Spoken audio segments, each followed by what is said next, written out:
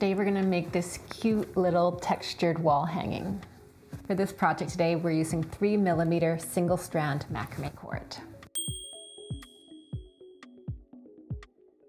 Take the end of your cord and take the other end and match them up, and now your cord is folded in half equally. Now we're gonna attach this to the dowel using the lark's head knot. So take those ends around the back of your dowel, over the top, pull it down, and now you want to keep pulling down until the loop shows up. Now you want to take those ends and put them through the loop from front to back, and then pull down until you pull that snug up to the dowel. And do the same thing with the other 9 cords. The texture is made with a variation of the square knot. So now let's make a square knot right here, and you'll understand why we're doing it lower down in a moment. So to make the square knot, take the left cord over the middle cords, take the right cord, goes over that cord you just brought over, bring it around behind those 2 center cords, and then through this loop over here. Now we're going to do the same thing, but starting with the right hand cord.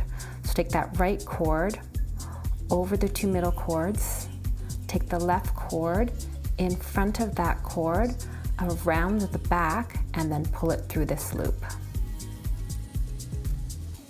And now pull that snug.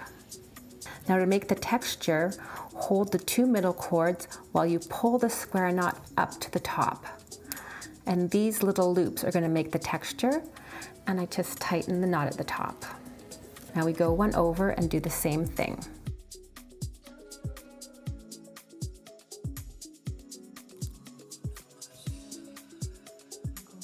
As you pull each cord to the top, just pull the little sides out to the front. I'll finish this row, and the next row we're going to stagger.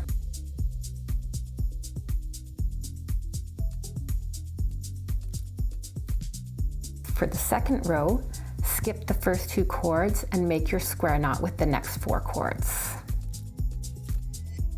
By skipping the first 2 cords, we're placing the square knot between the knots above. So now I'll finish this row. When you're done the second row, you should have 2 cords left at the end that have not been knotted. Now for the third row, we'll start on the outside again and continue all the way across.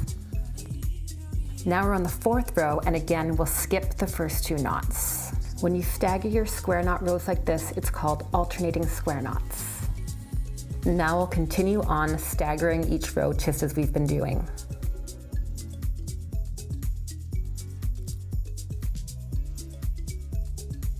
Often what happens is you end up with a loop that's kind of tucked behind.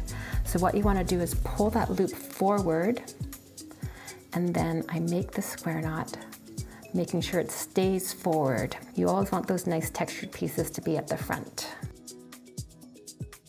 I'm going to stop there, and so far I've done 9 rows in total. I'm feeling like a longer fringe for this piece, so I'm going to cut it about here, but you can do whatever you like, of course. Watch this tutorial next to see how I hang my wall hanging.